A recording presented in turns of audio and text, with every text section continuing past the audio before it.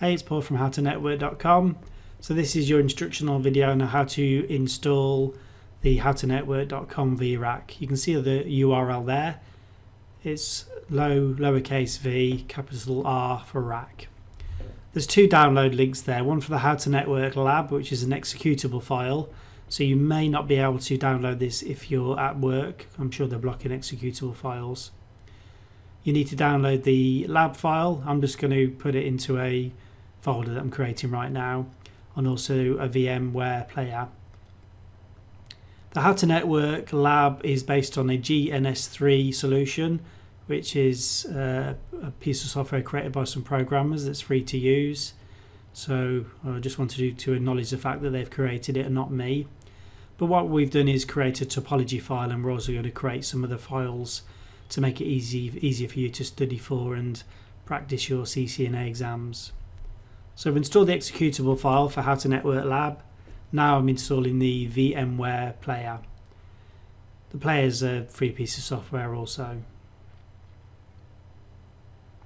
So what the VMware player will do is create a virtual machine on your computer.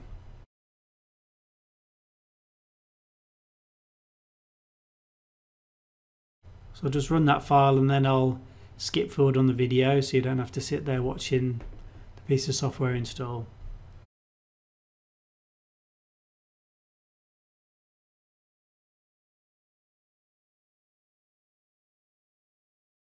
When it has installed, depending on your choices, you'll have something on your desktop, an icon to click, or you'll have something on your start bar where you can click on Start VMware Player.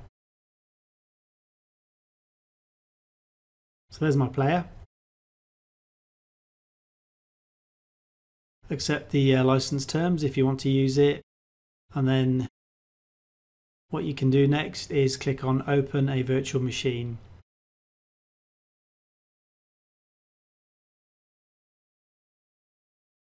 And I'm going to navigate to where I installed my How to Network executable file.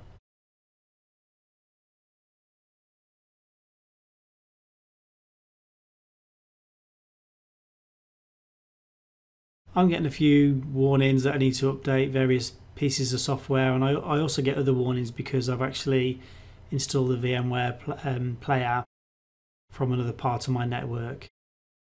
So you probably won't get the same messages as me. But when you've installed, you can click on Play Virtual Machine where the green play arrow is.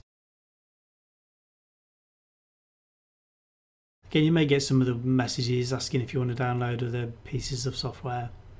Just for now, I'll ignore all of these.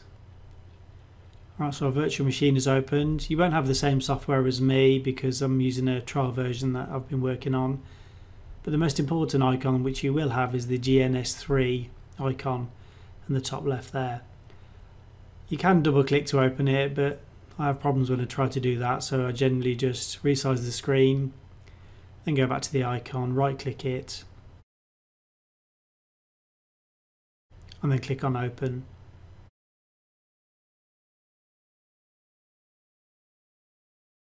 So this will open up your virtual machine. For the first time you open it, I don't use the window that just opened up there. I'll go straight to the program, click on File, and I click on Open. That should take you straight to where our topology.net file is. And what this will do is open up a network topology that we've pre-created for you to do your labs on. So that's the whole point of this package we put together, is to make things easier for you to use. You can navigate with your mouse scroller or your up and down arrow keys to get the topology in the middle.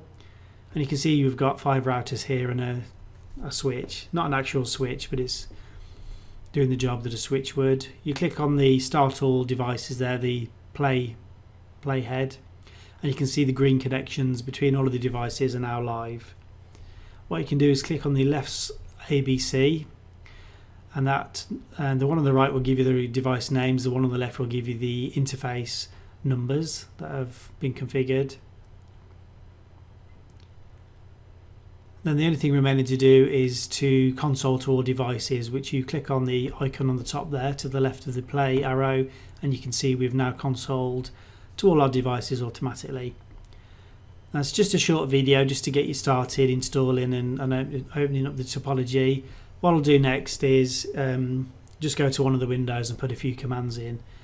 I'll point out in this video, but we've got another video for this purpose, is you have to supply your own Cisco iOS. Because Cisco owns software, I'm not allowed to provide it.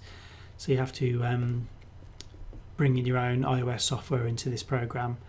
I'm just typing a few commands here, and then in the next videos we'll show you how to do some more stuff with the software.